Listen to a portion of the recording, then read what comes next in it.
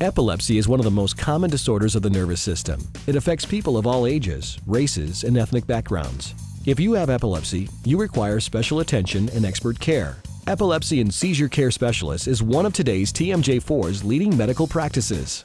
Our world-renowned doctors are devoted to all aspects of treating epilepsy. This video will introduce you to the most experienced team you'll find. Epilepsy and Seizure Care Specialist is a dedicated group of practitioners whose job it is to treat epilepsy throughout an individual's life with prompt and thorough evaluations and the most advanced care possible. Epilepsy is not a devastating illness when we treat it appropriately. Epilepsy is not an illness involved with shaking, but in fact a much more comprehensive and complex series of manifestations. They require special treatment, they require appropriate treatment, but epilepsy is an illness that occurs throughout life and it requires special approaches to each of those stages of life. It is complex because it is such a lifetime-like illness, but we have established protocols, and you can see those protocols on our website so that you as a patient or a practitioner can actually utilize those protocols. They meet national standards and they outline how epilepsy care should be approached. Those are important for everyone to follow to optimize someone's care in this somewhat complicated illness. I've had epilepsy since I was 6. It began as what was known as Doug's dizzy spells, absence epilepsy. I added 3 different forms as I aged. It wasn't formally diagnosed as epilepsy until I was 8. In the course of my therapy, I've had every drug that's commercially available, several experimental drugs. I saw many different neurologists, and ultimately Dr. Morris took over the case. And because of the way he handled it, when he finally moved to St. Luke's, I followed with him. He started me on the Keppra medication, and that completely changed things around. The absence seizures, if I have them at all, now they're so minor I don't even notice them. The tonic-clonic seizure, which is the form most people think of epilepsy, I haven't had one of those in several years.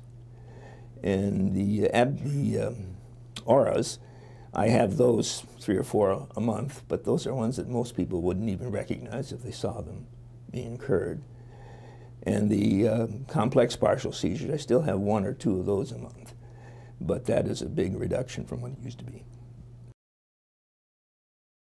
Ryan's seizures are usually from 5 to 10 seconds long. He has multiple ones during the day and everything. It affects him in many ways. He can be riding his bike and have a seizure as he keeps his balance. He veers off the road a little bit when he's having it. He can have them when he's swimming. He can have them multiple times crossing a street. You can't leave him cross the street on his own because he'll have a seizure possibly as he crosses and he'll stop in his tracks. So they affect him in many, many different ways. Kids are not simply little adults.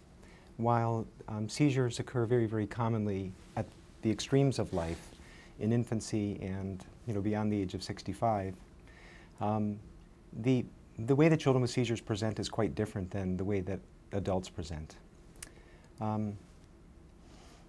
Children, the first event that's usually witnessed by a family member is often a convulsive event. It's a very, very terrifying apparent life-threatening occurrence. Its occurrence, the seizure's occurrence, necessitates very, very prompt and competent evaluation. First and foremost, because even though it's rare, oftentimes the cause of that initial convulsion could be something that, if not treated immediately, could be life-threatening, such as meningitis, encephalitis, the results of a recent head injury, metabolic disturbances, drug overdoses. About 40 to 50% of children who have 1 seizure will not have a second.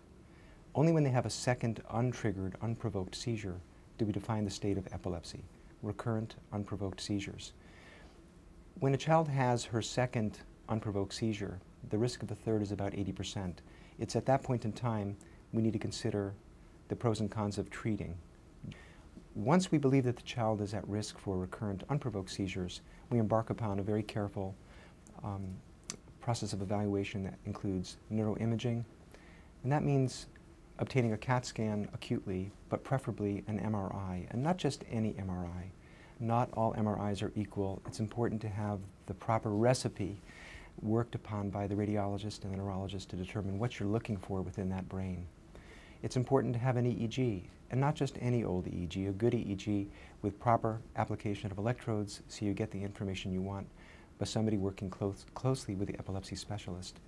We classify the person's epilepsy based upon the EEG characteristics, the imaging characteristics, and the clinical features of the seizure. It's important to classify seizures into various groups because that allows us to select the best treatments.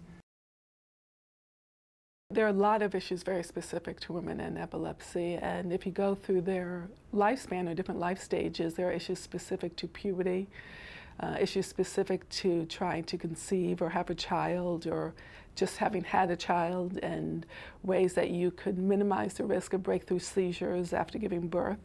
And there are issues related to going through menopause that are really just specific to women, or women are more likely to be impacted by. And so a lot of what I do and what my partners do is try to educate women about those issues specific to the life stage and minimize the likelihood that they're going to have breakthrough seizures because of a predictable hormonal change or change that occurs because of the stage of life that they're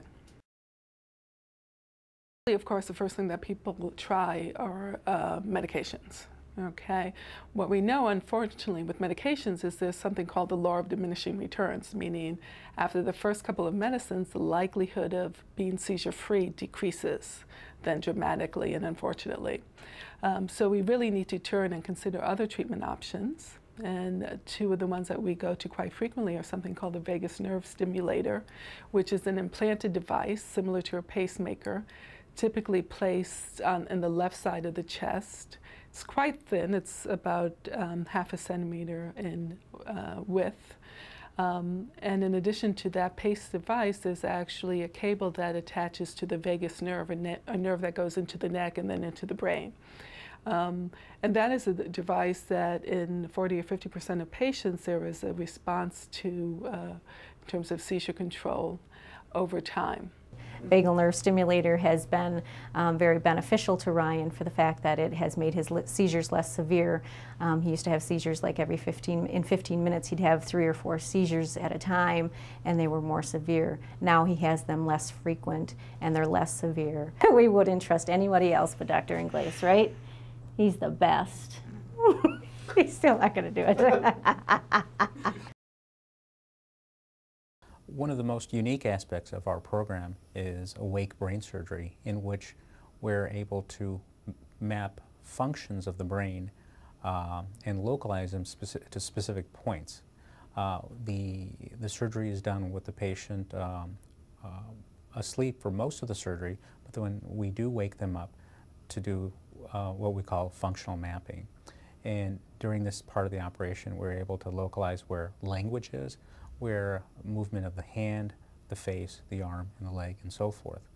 In this way, we're able to find the area of seizure as well as important areas of the brain that involve function, and we're able to very carefully take out only that part of the brain that is diseased and leave the very important functional part of the brain.